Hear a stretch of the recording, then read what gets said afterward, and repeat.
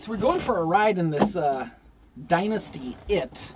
It does kind of remind me of the city car a bit in that it's a really simple design. Also, the left door makes a pretty good armrest. Otherwise, it's kind of a little narrow. Although it's got great headroom, decent passenger space over here. Nice and simple. Just flip it to drive, take the parking brake off, and off we go.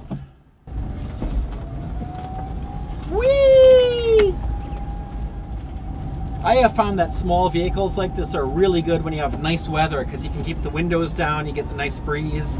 Typically vehicles like this aren't going to have air conditioning in them. This one does have a defogger defroster, so it's just a fan that blows up onto the windshield, and that does have a heat setting, which I would imagine is probably not too good for your range in winter, but it's got a real glass windshield and a real defroster on it, which if you're in some place like Wisconsin, you definitely need.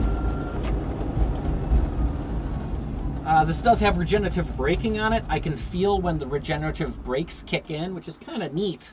And also that is tweakable.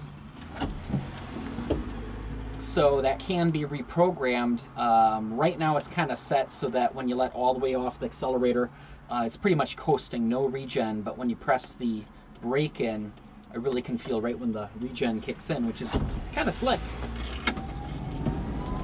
I also noticed that the tires that this vehicle uses are the same as Geo Metro, so you can get tires for these things. You don't have to go someplace crazy. Not that 13-inch tires are super common anymore, but at least they're available. I also know when I was talking with a guy about the Zens a while back, he said they're not very good in snow, but when you put actual snow tires on them, they're surprisingly good, and I would think this vehicle would be pretty much the same. It is front-wheel drive and AC, so that does work pretty well with the regenerative braking. But the other thing is the batteries are in front, so you get all that weight over the drive wheels. So I would imagine that this, with some snow tires on it, would actually be a decent little vehicle. Now, right now, this is set up for a top speed of about 28 miles per hour. Legally, they're only supposed to go 25, so that's about right.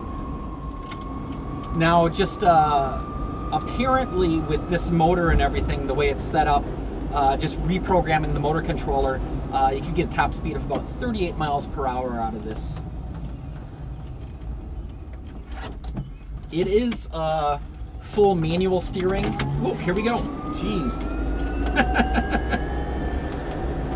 The way the throttle's programmed right now is you can stomp it to the floor. It'll do a real nice smooth ramp up. But if you just put the pedal to the metal, about a second later, you really start feeling the torque. So it's really not bad. It's kind of fun little car to drive. Kind of gets the looks. It's sort of cute.